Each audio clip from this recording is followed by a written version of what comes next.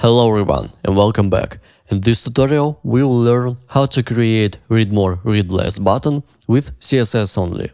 Also we will add 3 dots at the end of the truncated text and apply a smooth transition when you expand the text. So without further ado, let's get started. Alright, we are in VS Code and for this tutorial I have a demo project with an image here, a title and a long text here. And we will add read more, read less button to expand and collapse this text. So let's open up VS Code, and in HTML file, in the body tag, we see an image tag, a heading 1 tag, and a contact wrapper with a few paragraphs here. In style CSS file, I've connected a custom font, I have some styles for the body element, for text as well, and styles for the image tag.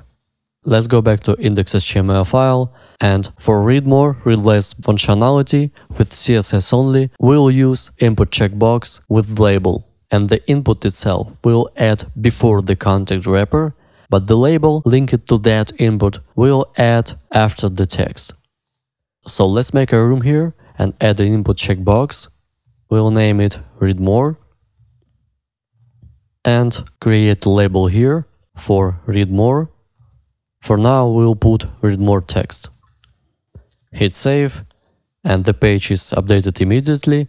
And now you see an input checkbox before the text, as we put it here, and read more tags here. Now we'll do all the functionality in the CSS file.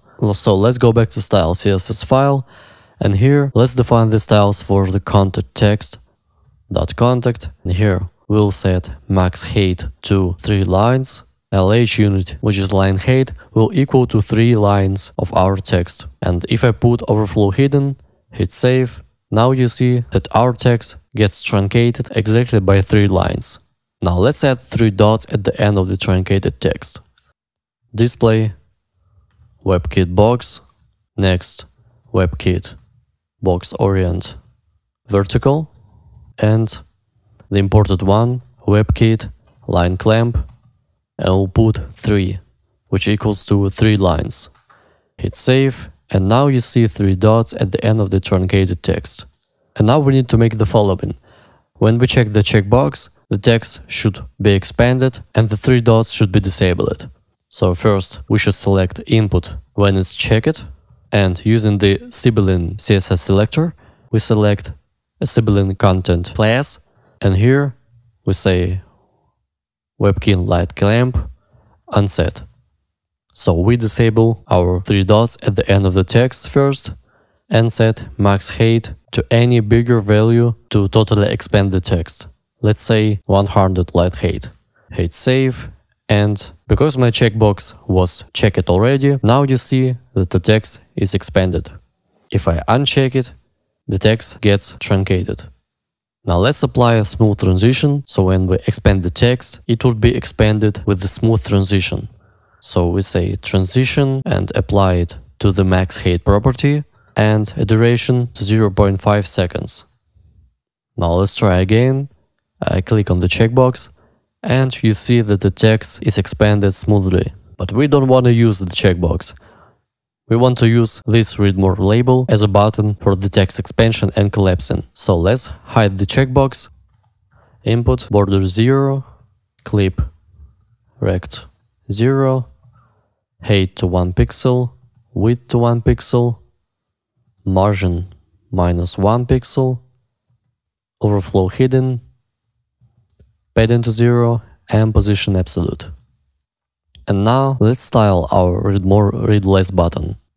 Label, I would first set a cursor to pointer, so when we hover over the read more text, you'll see a pointer instead of the regular text. Then I will apply margin top to 1 line height and display inline block. Now it looks like a simple button when we can click and expand and collapse the text.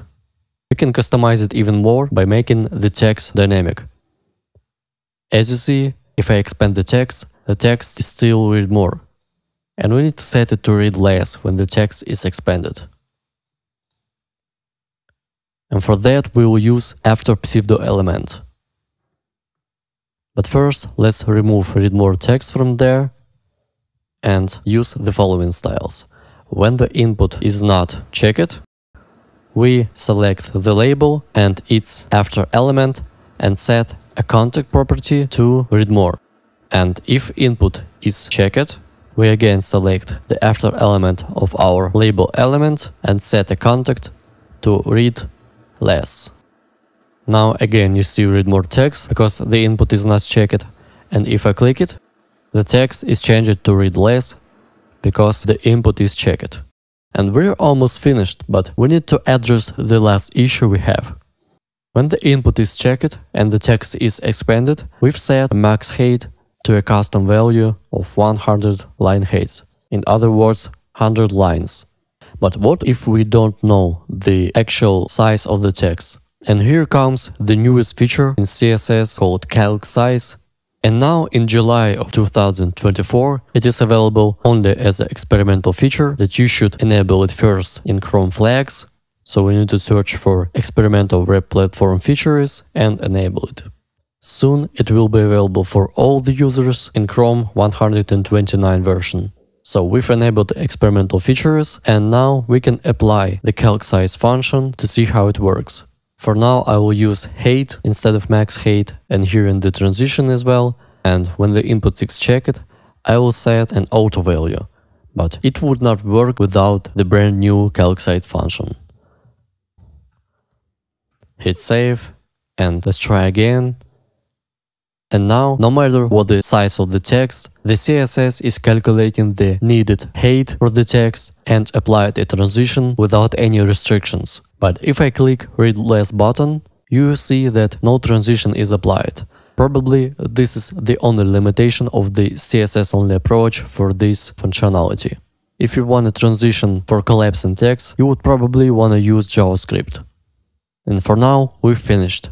Let me know in the comments if you found this video useful, consider to hit the like button and subscribe to the channel, more content soon. Thanks for watching and see you in the next video.